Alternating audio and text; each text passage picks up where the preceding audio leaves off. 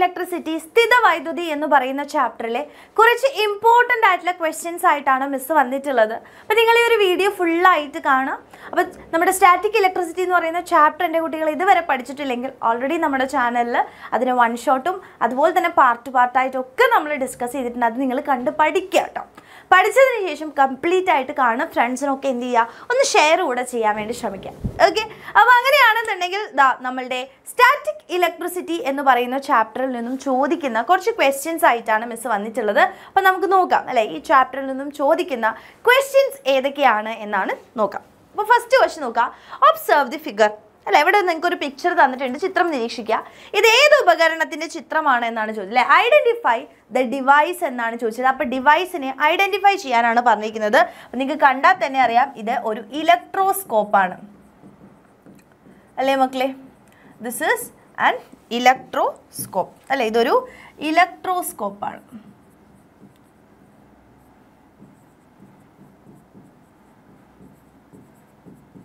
Okay, ഇതൊരു ഇലക്ട്രോസ്കോപ്പാണ്. നോക്കുക, charge ചെയ്ത ഒരു വസ്തു ഈ ഉപകരണത്തിൻ്റെ ലോഹഗോളത്തിലേക്ക് സ്പർശിച്ചാൽ എന്ത് നിരീക്ഷിക്കാൻ പറ്റുകയെന്നാണ് ചോദിച്ചത് അല്ലേ.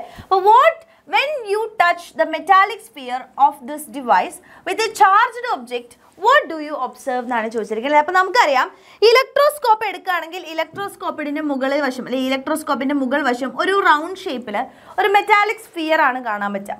അപ്പോൾ നമ്മളിവിടെ ഒരു ചാർജ്ഡ് ആയിട്ടുള്ള സപ്പോസ് ഒരു പോസിറ്റീവ് ചാർജുള്ള ഒരു ആളെ കൊണ്ടുപോയിട്ട് ഇതിൽ ടച്ച് ചെയ്യിപ്പിക്കുകയാണ്. അപ്പോൾ ഈ മെറ്റലിൽ ടച്ച് ചെയ്യിപ്പിക്കുന്ന സമയത്ത് ഓഫ് കോഴ്സ് ഇതിൻ്റെ ചാർജ് എന്ത് ചെയ്യും, ഇതിൻ്റെ ഉള്ളിൽ കൂടെ പോവും അല്ലേ. അപ്പോൾ ഇതിൻ്റെ ഉള്ളിൽ കൂടെ പോയിട്ട് ഇതിൻ്റെ അറ്റത്തുള്ള ലീവ്സിലേക്ക് എത്തും. അപ്പോൾ ലീവ്സിലേക്ക് എത്തുമ്പോൾ രണ്ടിനും സെയിം ചാർജ് വരും അല്ലേ. അപ്പോൾ രണ്ട് ലീഫുകൾക്കും സെയിം ആയിട്ടുള്ള ചാർജ് വന്നാൽ എന്താ സംഭവിക്കുക, ലീവ്സ് റിപ്പൽ ചെയ്യപ്പെടുകയാണ് ചെയ്യുക. അപ്പോൾ നമുക്ക് ഒരു ചാർജുള്ള ബോഡീനെ അതിൻ്റെ അടുത്തേക്ക് കൊണ്ടുവയ്ക്കുന്ന സമയത്ത് അതിൻ്റെ ലീവ്സ് എന്ത് ചെയ്തിട്ടുണ്ടാവും മക്കളെ, ആ ലീവ്സ് റിപ്പൽ ചെയ്തിട്ടുണ്ടാവും. ഓക്കെ, ലീവ്സ് റിപ്പൽ ചെയ്യും, ദളങ്ങൾ വികർഷിക്കും അല്ലേ, വികർഷിക്കുന്നതായിട്ട് നമുക്ക് എന്ത് ചെയ്യാൻ പറ്റും, കാണാൻ വേണ്ടി പറ്റും. ഓക്കെ, അടുത്ത ചോദ്യത്തിലേക്ക് കടക്കാം.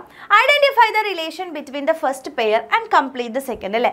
ഒന്നാമത്തെ പദജോടി ബന്ധം നോക്കിയിട്ട് രണ്ടാമത്തെ പദജോടിനെ എന്ത് ചെയ്യാൻ പറഞ്ഞിരിക്കുകയാണ്, പൂരിപ്പിക്കാനാണ് പറഞ്ഞിരിക്കുന്നത്. ഇലക്ട്രിക് ചാർജിൻ്റെ യൂണിറ്റ് എന്ന് പറയുന്നത് കൂളോം ആണെന്ന് നമുക്കറിയാം അല്ലേ. അപ്പോൾ ചാർജിനെ അളക്കുന്നത് കൂളോമിലാണ് എന്നുണ്ടെങ്കിൽ കപ്പാസിറ്റൻസിനെ അളക്കുന്നത് ഏതിലാണ് എന്നാണ് ചോദ്യം. പറഞ്ഞോ, കപ്പാസിറ്റൻസിനെ അളക്കുന്നത് ഫാരഡിലാണ്. ഓക്കെ, കപ്പാസിറ്റൻസിനെ അളക്കുന്നത് എന്തിലാണ് മക്കളെ, ഫാരഡ്. ഓക്കെ, കപ്പാസിറ്റൻസിനെ അളക്കുന്നത് ഫാരഡിലാണ് എന്ന് മനസ്സിലാക്കുക. റെഡി, അടുത്ത ചോദ്യത്തിലേക്ക് നമുക്ക് കടക്കാം. The figure shows an arrangement to store the electric charge അല്ലേ. അപ്പോൾ ഈ ഒരു ആളെ കാണുമ്പോൾ തന്നെ നിങ്ങൾക്ക് മനസ്സിലാക്കാൻ പറ്റും, ചാർജിനെ സ്റ്റോർ ചെയ്ത് വെക്കാൻ, ചാർജിനെ സംഭരിച്ച് വെക്കാൻ വേണ്ടി ഉപയോഗിക്കുന്ന ഒരു ഉപകരണമാണ് ഇവിടെ കാണാൻ പറ്റുന്നത്. ഇതിൻ്റെ പേരെന്താ, കപ്പാസിറ്റർ ആണ് അല്ലേ. അപ്പോൾ നമ്മൾ കപ്പാസിറ്റർ എന്നാണ് ഇതിൻ്റെ പേര് പറയാം. ചോദ്യം നോക്കാം.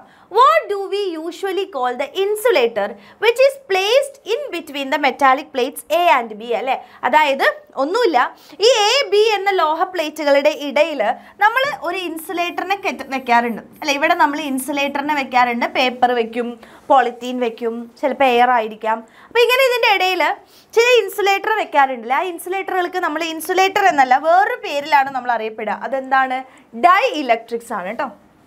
അതിൻ്റെ പേരെന്ന് പറയുന്നത് എന്താണ് മക്കളെ, ഡൈ ഇലക്ട്രിക്സ്. മലയാളത്തിലും അത് തന്നെയാണ് പറയുക. Okay, dye electrics. ഇനി നോക്കുക, what is the purpose of using such insulator here എന്നാണ് ചോദിച്ചത് അല്ലേ. അപ്പോൾ എന്തിനു വേണ്ടിയിട്ടാണ് നമ്മൾ ഈ രണ്ട് പ്ലേറ്റ്സിൻ്റെ ഇടയിൽ കൊണ്ടുപോയിട്ട് ഇത്തരത്തിലുള്ള ഇൻസുലേറ്ററുകളെ വെക്കുന്നത്. നമുക്കറിയാം, കപ്പാസിറ്റർ എന്ന് പറയുന്നത് ചാർജിനെ സ്റ്റോർ ചെയ്ത് വെക്കാൻ വേണ്ടിയിട്ടാണ് ഉപയോഗിക്കുന്നത് അല്ലേ. അപ്പോൾ ചാർജ് അവിടെ തന്നെ സ്റ്റോർ ചെയ്ത് വെക്കണം. അപ്പോൾ ആ ചാർജ് സ്റ്റോർ ചെയ്യുന്നതിൻ്റെ കഴിവ് കൂട്ടാൻ വേണ്ടിയിട്ടാണ് ആരോ ഉപയോഗിക്കുന്നത്, ഇത്തരത്തിലുള്ള ഇൻസുലേറ്റേഴ്സിനെ ഇടയിൽ വെക്കുന്നത്. അപ്പോൾ നമ്മൾ എന്താ എഴുതേണ്ടത്, to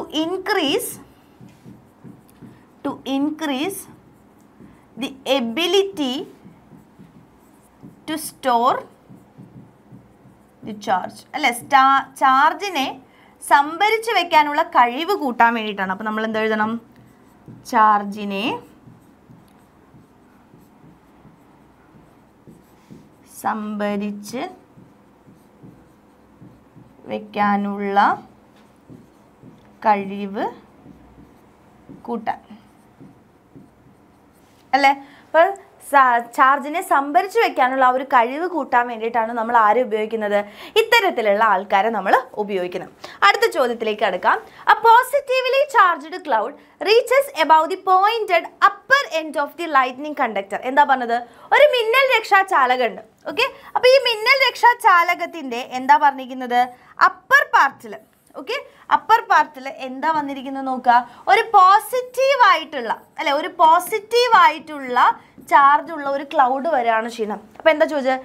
which type of charge is formed at the bottom end of the lightning അല്ലെ കണ്ടക്ടർ എന്നാണ് ചോദിച്ചത്. അതായത് മിന്നൽ രക്ഷാ ചാലകത്തിൽ കുഴിച്ചിട്ട ഭാഗത്ത് സ്വരൂപിക്കപ്പെടുന്ന ചാർജ് ഏതാണെന്നാണ് ചോദിച്ചത്. അപ്പോൾ നിങ്ങൾ ആലോചിച്ച് നോക്കുക, ഇവിടെ ഓൾറെഡി പോസിറ്റീവ് ആയതുകൊണ്ട് മിന്നൽ രക്ഷാ ചാലകത്തിൻ്റെ എൻഡിൽ എന്തായിരിക്കും? ഓപ്പോസിറ്റ് ആയിട്ടുള്ള നെഗറ്റീവ് ചാർജ് ആയിരിക്കും. സോ അതിൻ്റെ ഓപ്പോസിറ്റ് എൻഡ് ആയിട്ടുള്ള ഇവിടെ എന്തായിരിക്കും ഉണ്ടാവുക? പോസിറ്റീവ് ചാർജ് ആയിരിക്കും അല്ലേ? അപ്പോൾ നമ്മൾ എന്താ എഴുതേണ്ടത് അവിടെ? പോസിറ്റീവ് ചാർജ് അല്ലേ? പോസിറ്റീവ് ചാർജാണ് കേട്ടോ. പോസിറ്റീവ് ചാർജാണ് ഉണ്ടായിരിക്കുക എന്നുള്ളത് മനസ്സിലാക്കുക. അടുത്ത ചോദ്യം നോക്കുക. Right any 2 precautions to be taken while there is lightning. അല്ലെങ്കിൽ മിന്നലുള്ളപ്പോൾ അതിൽ നിന്നും രക്ഷ നേടാൻ വേണ്ടിയിട്ട് നമുക്ക് എന്തൊക്കെയാണ് ചെയ്യാൻ വേണ്ടി പറ്റുക? അപ്പോൾ നിങ്ങൾക്ക് ഓൾറെഡി മിസ് വലിയ ഒരു ടേബിൾ എഴുതി തന്നിട്ടുണ്ടായിരുന്നു. അപ്പോൾ അത് പഠിക്കാം. എന്താ? ലൈറ്റ്നിങ് കണ്ടക്ടേഴ്സ് വെക്കുക, അതുപോലെ തന്നെ ഇലക്ട്രിക്കൽ അപ്ലയൻസസ് ഉപയോഗിക്കാതിരിക്കുക, പിന്നെ ഗ്രിൽഡ് വിൻഡോസിൻ്റെ അടുത്ത് അല്ലെ, ഗ്രില്ലിട്ടിട്ടുള്ള വിൻഡോസിൻ്റെ അടുത്തൊന്നും പോയി നിൽക്കാതിരിക്കുക, ടോൾ ആയിട്ടുള്ള അല്ലെ നല്ല ഉയരം കൂടിയിട്ടുള്ള ട്രീസിൻ്റെ ഒന്നും അടുത്ത് പോയി നിൽക്കാതിരിക്കുക, അതുപോലെ തന്നെ ഓപ്പൺ സ്പേസിൽ കൂടെ നടക്കാതിരിക്കുക, ദെൻ ഓപ്പൺ സ്പേസിലാണെന്നുണ്ടെങ്കിൽ ഗ്രൗണ്ടിൽ കിടക്കുക, and do not use telephones by lightning അല്ലേ. ഇപ്പോൾ ലൈറ്റ്നിങ് ഉള്ള സമയത്ത് മൊബൈൽ ഫോണുകളൊന്നും ഉപയോഗിക്കാതിരിക്കുക. അപ്പോൾ അത്രയും കാര്യങ്ങൾ നമ്മൾ ചെയ്ത് കഴിഞ്ഞാൽ നമുക്ക് ലൈറ്റ്നിങ്ങിൽ നിന്നും രക്ഷ നേടാൻ വേണ്ടി പറ്റും. അപ്പോൾ ഇത്തരം കാര്യങ്ങൾ നമ്മൾ സൂക്ഷിക്കുക എന്നുള്ളതാണ് ചെയ്യേണ്ടത്. ഓക്കെ മക്കളെ, അപ്പം അങ്ങനെയാണെന്നുണ്ടെങ്കിൽ ഇത്രയും കാര്യങ്ങൾ പറഞ്ഞു. ഇനി ഇതിൻ്റെ ഒരു ക്വസ്റ്റ്യൻ ആയിട്ട് നിങ്ങളോട് ചോദിക്കുകയാണ്, ഒരാൾക്ക് മിന്നൽ അല്ലെങ്കിൽ മിന്നലേറ്റ് ഷോക്ക് അടിക്കുകയാണെങ്കിൽ അയാളെ രക്ഷപ്പെടുത്താൻ വേണ്ടി നമ്മൾ എന്ത് ഫസ്റ്റ് എയ്ഡ് ആണ് കൊടുക്കുക? അപ്പം നിങ്ങൾക്കറിയുന്ന ഒരു ഫസ്റ്റ് എയ്ഡ് എന്ത് ചെയ്യുക? താഴെ കമൻറ്റ് ചെയ്യുക. അപ്പോൾ എക്സാമിന് ഇങ്ങനെ ഒരു ക്വസ്റ്റ്യൻ ചോദിക്കുകയാണെന്നുണ്ടെങ്കിൽ എൻ്റെ കുട്ടികൾ എങ്ങനെയാണ് കമൻറ്റ് ചെയ്യുക എന്നുള്ളത് താഴെ എന്ത് ചെയ്യുക? കമൻറ്റ് ചെയ്ത് കാണിക്കുക. ഈ വീഡിയോൻ്റെ താഴെ തന്നെ കമൻറ്റ് ചെയ്യുക, മിസ് നോക്കും. ഓക്കെ, അപ്പോൾ ഈ ഒരു വീഡിയോ യൂസ്ഫുൾ ആയിട്ട് തോന്നുകയാണെങ്കിൽ മക്കളെ മാക്സിമം ഫ്രണ്ട്സിനൊക്കെ ഷെയർ ചെയ്ത് കൊടുക്കുക. ആൻഡ് നിങ്ങൾക്ക് എല്ലാവർക്കും അറിയാം 7:30 നമുക്ക് ക്ലാസ്സസ് ഉണ്ട്, ലൈവുകളുണ്ട്. അപ്പോൾ ഒരിക്കലും നിങ്ങൾ മിസ് ചെയ്യാതെ ഓരോ ലൈവുകളും കാണാൻ വേണ്ടി ശ്രമിക്കുക. ഓക്കെ, അപ്പോൾ അടുത്ത വീഡിയോ ആയിട്ട് കാണാം. Thank you.